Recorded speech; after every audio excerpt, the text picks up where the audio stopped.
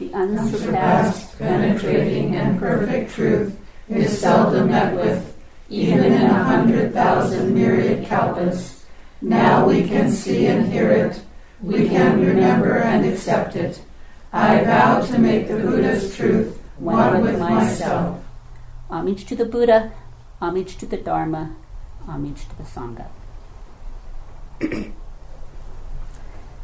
The title for our talk today is The Coronavirus. This is not a war, this is a marathon. So I'd like to start out with a few words of the Buddha on how to train with the issues of our time. Towards all beings, maintain unbiased thoughts and speak unbiased words. Towards all beings, give birth to thoughts and words of kindness instead of anger, compassion instead of harm, joy instead of jealousy, excuse me, equanimity instead of prejudice, humility instead of arrogance, sincerity instead of deceit, compromise instead of stubbornness, assistance instead of avoidance, liberation instead of obstruction, kinship instead of animosity. These are the words of the Buddha. I'd also like to offer merit to all those in the hospital, to all those who would like to get into the hospital and can't, to all the healthcare professions, the firefighters, those in quarantine or sheltering, those who are in the unemployment lines or in the unemployment office, our government officials, those in prison, grocery stores, truckers, protesters, immigration, the postal system, our government officials, all of those who have died from COVID-19, and those who have survived, the homeless, jobless, the maskless, and everyone in between. I offer merit to all things. Excuse me, if I can get this straightened out. That's better. There is an overabundance of information available to us. There's also an overabundance of merit available to us to help us with the choices we make to deal with our daily lives during the coronavirus pandemic. For me, it's good to remember it's not what I think. It's staggering to acknowledge and accept what has unfolded this year, especially in the face of what we are collectively and individually experiencing, is a result of our own actions. We chose not to continue the preparations for the pandemic, even though we knew it was coming. It's clear the law of the universe is still fully intact.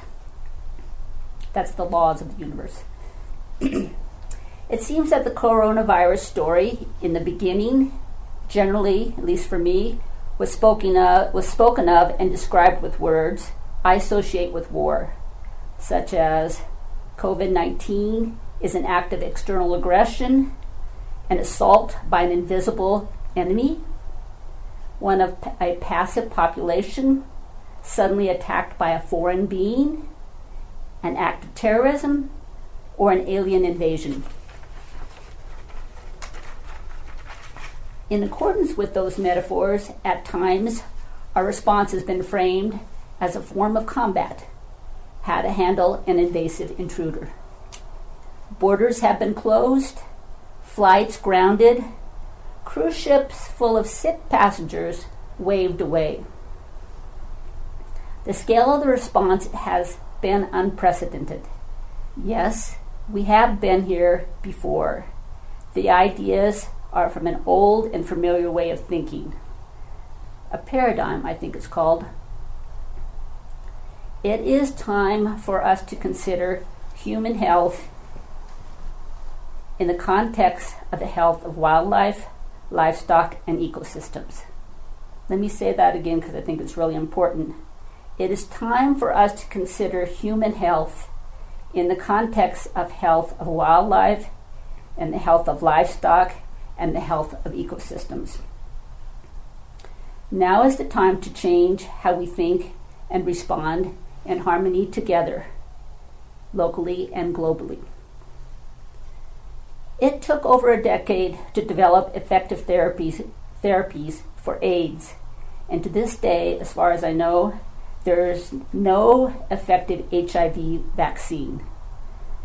Drugs and vaccines for a wide range of other newly emerged pathogens, from West Nile virus to Ebola and to MRSA, have proven similarly elusive. In 1976, Ebola emerged from the Congo forest. As swiftly as it came, it disappeared, leaving no trace. Over the 4 decades since, Ebola has emerged sporadically, each time to a devastating effect. Now this is 2020. Who knows what will happen? We'll see. When microbes cause harm, the problem often stems from the way our antibodies respond to the microbes, not the microbes' actions themselves. In April of 1994, in an article for Outside magazine, Natural Acts, David Quagman writes, "A virus can't run, no legs. A virus can't fly, no wings. A virus on its lonesome is roughly as immobile as a capsule of Tylenol, as a nugget of rock salt, or a bullet in the absence of a gun. Yes, it's alive, but you'd never guess. Lacking outside assistance, a virus just sits there, lump-like, doing nothing. As a cellular parasite, it can't reproduce itself except with the help of a host cell. And it can't move except as a mote adrift in the air or as a stowaway inside some other living creature. In a manner of speaking, a virus is incapable of travel. But don't be misled. These things go everywhere. We live in an age of fleet and horrific viral traffic." So this was written almost 25 years ago, which is hard to put in 25 years. Okay, yeah, that's right. And among others, Mr. Quagman pretty much predicted the coronavirus pandemic in 2012, as many other scientists have tried to help us with this. The majority of pathogens that have emerged since 1940 originated in the bodies of animals and entered human populations not because they invaded us, but because we invaded their habitats. This is not a war, nor is it a sprint. This is a marathon with no beginning or no end, with impermanence cheering us along the way. As of August 19th, 2020, there was almost 800,000 deaths and 22.5 million confirmed cases of coronavirus globally. Behind those statistics is a great deal of pain and suffering. For me, it's uncertain what those numbers mean. And once I acknowledge the grief,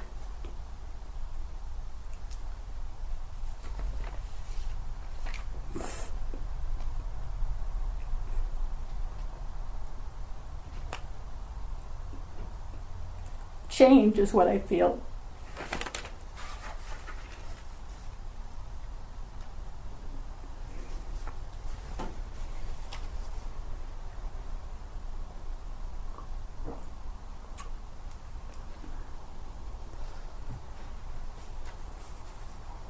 Each moment, the water of a river is flowing and is different.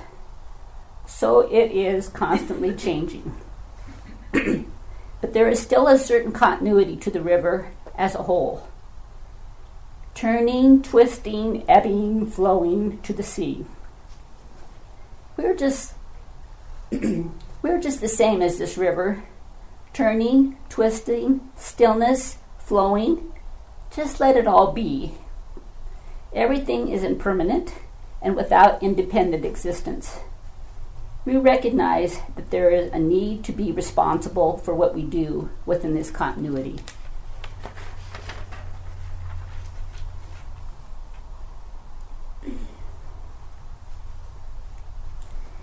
Even though it's optional, we suffer. We create suffering for ourselves when we do not recognize the reality of impermanence and this lack of independent existence. We grasp at things we like and try to push away things we don't like. We create an unending cycle of our attempt to protect our egos. Sometimes we're in heaven, sometimes we're in hell. Our lives go up and down and up. We fall down, we get up, we grabs it, we let go. We fall down, we get up.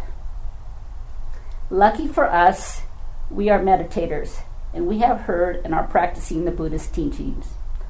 And we get up one more time than we fall down.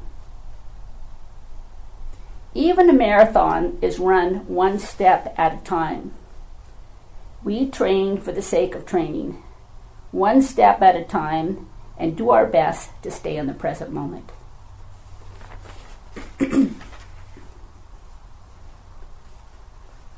From my experience over the last couple of years, I have been given a better understanding of what it means to be in a hospital, sick, and really not wanting to be in a hospital.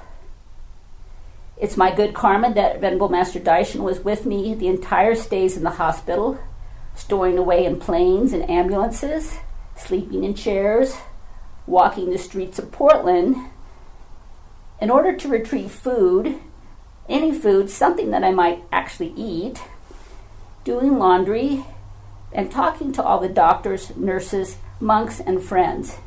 He was there. Even when I had a meltdown, he was bright and even-minded, holding out to me an indefatigable example of ceaseless practice and faith.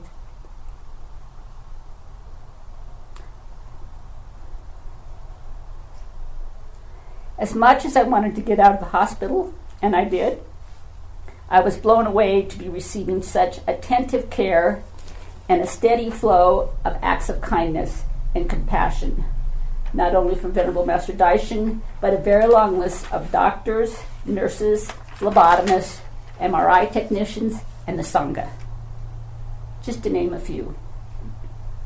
I got a clear picture on a couple of occasions how everyone was doing their best to help me so I could recover and get home to Zadie to really start healing.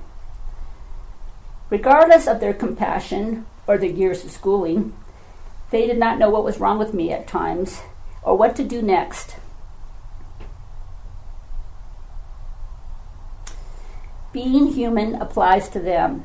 It applies to me. It applies to all of us. Being kind and non-judgmental helps self and others beyond measure. Being bright and even-minded keeps us still. I think the Dalai Lama said this. In one sense, we can say that other sentient beings are really the principal source of all our experiences of joy, happiness, and prosperity. We can see that all the desirable experiences that we cherish or aspire to attain are dependent upon cooperation and interaction with other sentient beings. I think that the moment you develop a sense of caring, others appear more positive. And he says that that's because your attitude changes. So I really like that. It's kind of up to us. So all things are one and different at the same time. Two things that appear contradictory when viewed from the heart of meditation are not. I learned that when something happened and the self left the room, something was meditating still, very brightly. The experience of no longer being attached to a personal self reveals how existence, how our thoughts, everything and anything is inextricably bound to the unborn, the uncreated, and the undying. It was here I discovered the heart of the crux move for myself.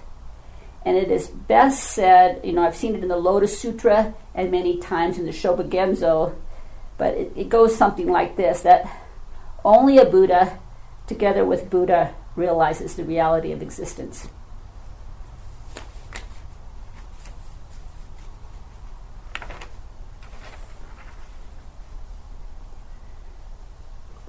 Back in 1978, Master Jiyu gave a talk titled The Art of Meditation. And here's a few words that she said.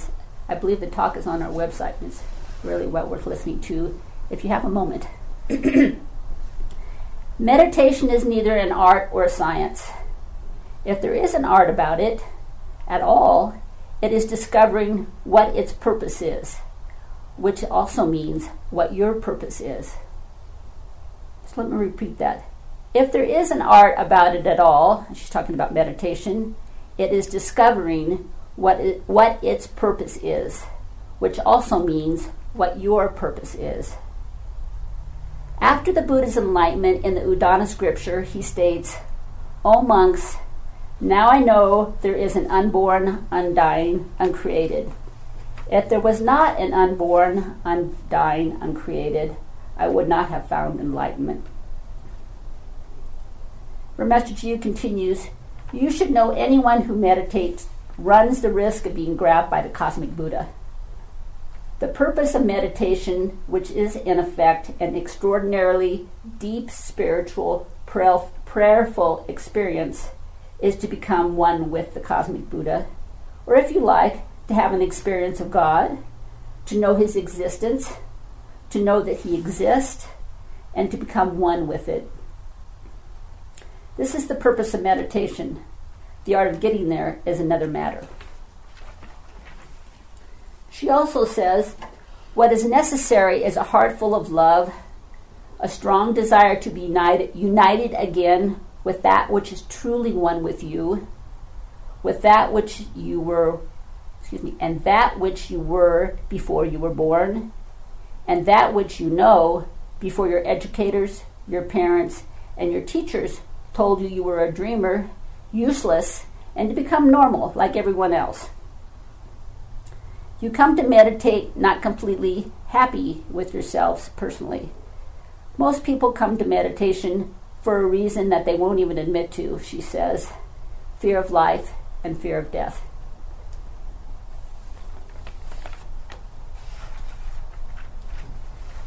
There's something right here about this birth and death, this living and dying. I've been stumbling around for a few weeks over the letters and the words, trying to put it into words, and I haven't come up with anything that seems to make too much sense.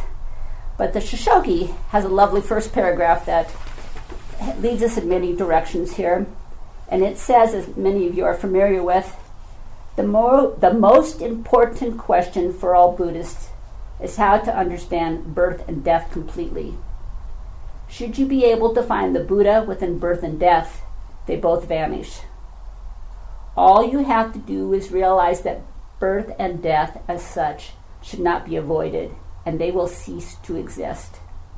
For if you can understand that birth and death are nirvana itself, there is not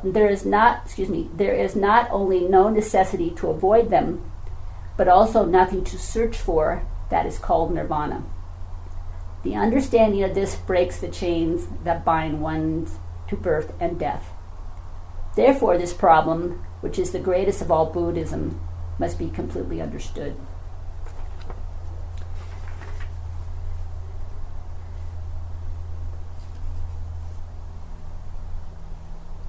So the only thing I could come up with that made half sense is,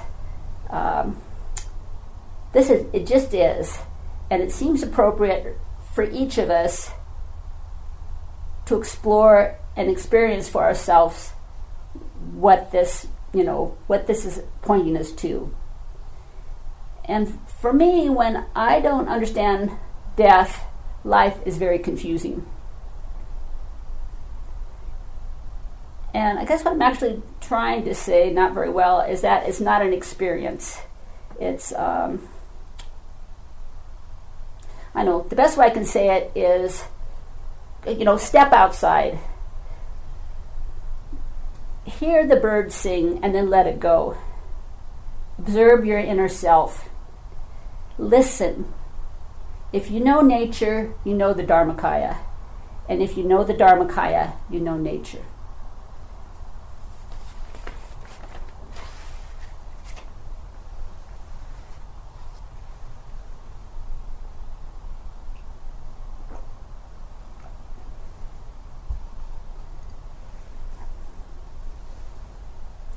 So Great Master Dogen says, so do not be upset over what is not, and do not be pressured by what is.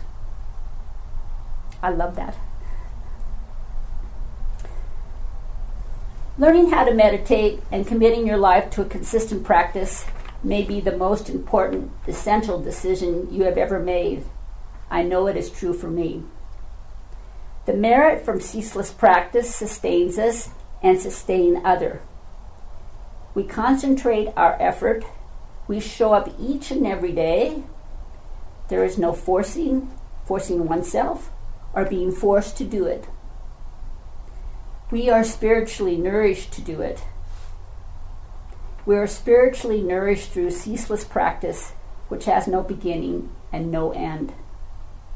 We are lavished with loving kindness. We recognize the impermanence of all thoughts and things, and we dedicate ourselves to expressing compassion to all beings.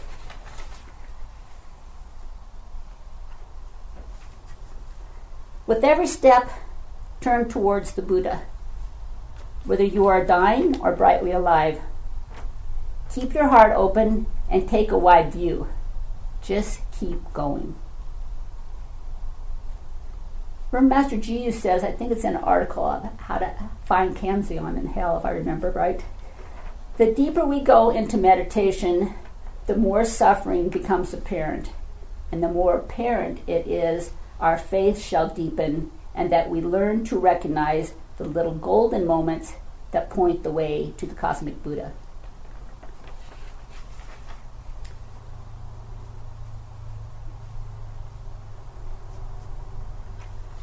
So in closing, I like to read something that was written by a Chinese Zen master. I'm not sure how to say this, but it's Chosa Kenshin, who lived from 788 to 868, while he was addressing his assembly during a Dharma talk. And here's what he had to say.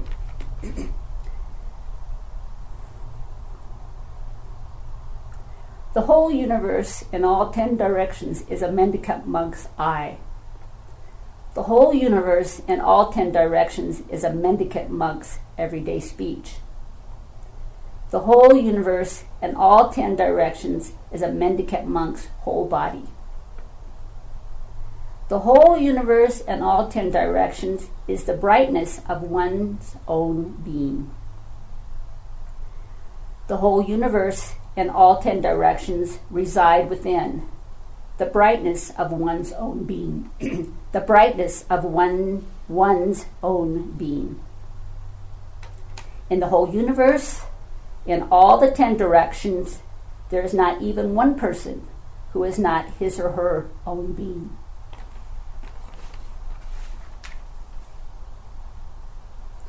So what is this brightness?